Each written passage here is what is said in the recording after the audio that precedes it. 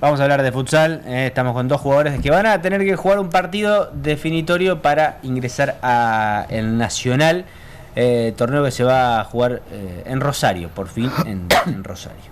Sí, es así. Guillermo Lanís y Mariano Velázquez, los muchachos de San Lorenzo que salieron bicampeones el año pasado en el futsal de la liga y ahora tendrán que jugar contra el Expreso para ver si pueden ir al Nacional. Es así, ¿no? Exacto. Hay una sola plaza y bueno, hay que hacer un repechaje. ¿Cuándo empieza el primer partido? ¿Cuándo sería? El partido es el viernes, el otro viernes. Viernes 6. El 6 de Viernes mayo. 6, exacto. Van a jugar en Clubial. 9:30. Bueno, qué linda oportunidad. Y primero de local y después de visitante. Exacto. Claro, se decidió por medio de sorteo por la quiniela. Nosotros teníamos número impar y Salió par. salió par y bueno. Hay que ir así. Hay que ir allá. Sin diferencia de gol, sin Sí, nada. hay diferencia de gol. Y si no, penales, pero... Si no, penales. Pero los goles no valen doble y nada. No. No, pero es muy importante en el futsal la diferencia de goles. Sí, la Sobre diferencia todo en partidos con muchos goles. ¿Y saben algo del juegan contra el Expreso? Y el año pasado ellos jugaron repechaje con Villadora, pero un solo partido y bueno, les tocó perder acá, pero por lo que nos han dicho se han reforzado mucho ellos. Así que bueno. Puede estar duro. Va a estar duro, pero nosotros pero... estamos entrenando y vamos a poner lo mejor. De la mano del profe Bofadilla, vamos a ver qué es lo que sale y estamos confiados nosotros. Y son bicampeones, ¿no? Y sí. Somos bicampeones, veníamos punteros también ahora este torneo y bueno, yo soy el arquero, me expulsaron y ahí A partir de tu expulsión cayó el equipo. Sí, un año veníamos invictos prácticamente. ¿Qué pasó? ¿Qué? Es raro que echen al arquero. Una decisión del árbitro. Decisión del árbitro. Sí. Está bien. Tenía amarilla, bueno, fue algo confuso y bueno, puso Y bueno, muy confuso. ¿Un partido o dos partidos? Me dieron dos partidos. Dos partidos. Y jugamos justo contra los que iban primero Arriba. y segundo, así que está justo complicado. los dos partidos más fuertes. Los partidos más fuertes no. Bueno, no agradezcan que ustedes siguen jugando, porque el resto de las actividades de la liga sí, hace un mes que no Eso se sí. juegan. Bueno, tenemos imágenes, nos Sí. metemos rápidamente en imágenes y seguimos hablando de este Nacional que se va a jugar en Rosario. Super Pinturería Megapin, la esquina verde de Guadalupe. Compra con tarjeta y en 12 cuotas. Asesoramiento técnico en obra para que ahorres en pintura y envío a domicilio sin cargo. Las mejores marcas en un solo lugar. Porque es más rico y puro cacao el quilla con todo el sabor. Puro cacao el quilla.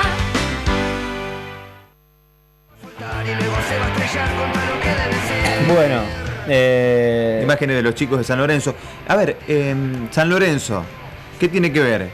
Primero con el barrio acá en Santa Fe. Segundo, usan los colores de San Lorenzo de Buenos Aires. Sí, la Exacto. azulgrana. Porque en algún momento existía la confusión que podían, que ustedes representaban a San Lorenzo de Esperanza, pero no es así. No.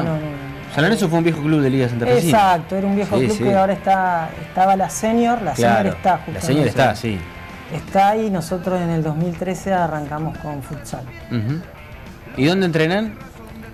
No, en sí no tenemos, entrenamos, por ejemplo, estamos alquilando el club gimnasia, ahí entrenamos ahí y físico hacemos en el Parque Sur, allá en el sur de la ciudad. ¿Y ustedes entrenan todos los días o 3 veces por semana? No, 3 veces por semana. 3 veces por semana. Claro, y juegan una, está bien. Aparte, la mayoría O trabajaba. sea, 3 veces si juegan una o 3 veces No, con el 2 partido. veces y jugamos. 2 veces y juegan una.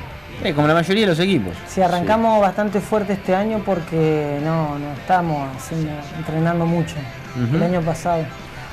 O sea, salimos bicampeones Sin entrenar. Pero como el Nacional es otro nivel o todo. ¿Y la mayoría de los jugadores viene de Liga Santafesina o...? La mayoría somos todos jugadores de Liga Santafesina.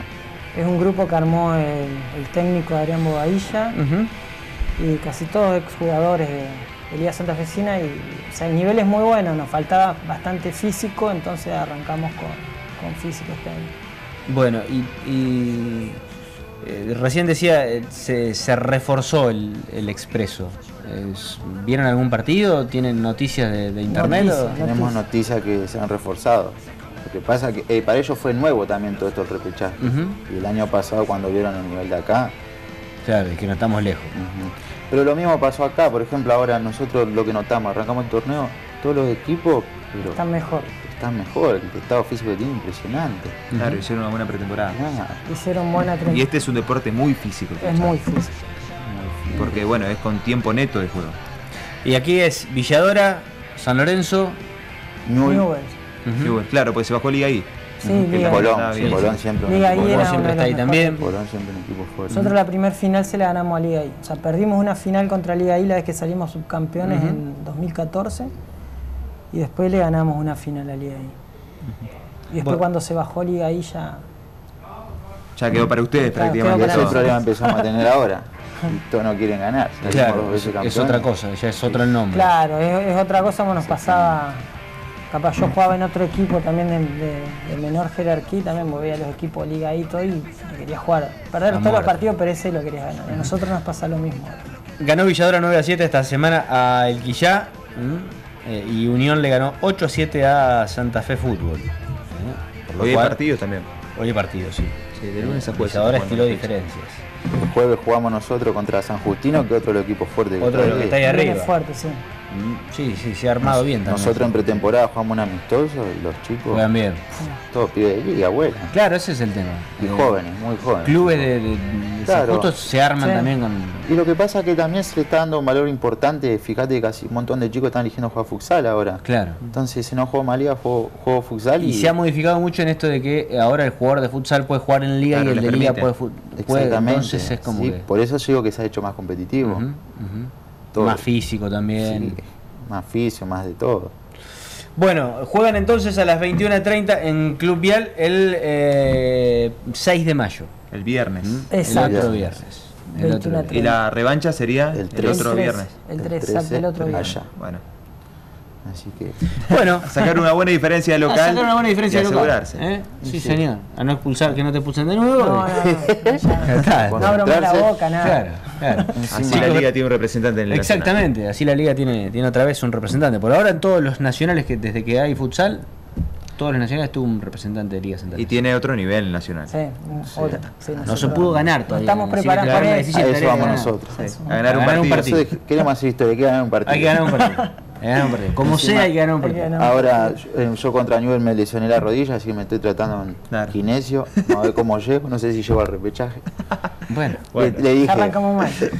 le dije Gregorio Fabré, el Haga kinesiero que triple me atiende, le digo, hoy te mando un saludo. Claro. Haceme, no Haga sé. algo, haga Haceme alguna como hacía- maravilla. haceme como hacía el medio. haga alguna maravilla. Gracias por haber venido. Dale, muchas gracias a ustedes. Nos vamos a la última pausa del programa. Enseguida venimos. Tenemos que hablar todavía de inferiores de AFA.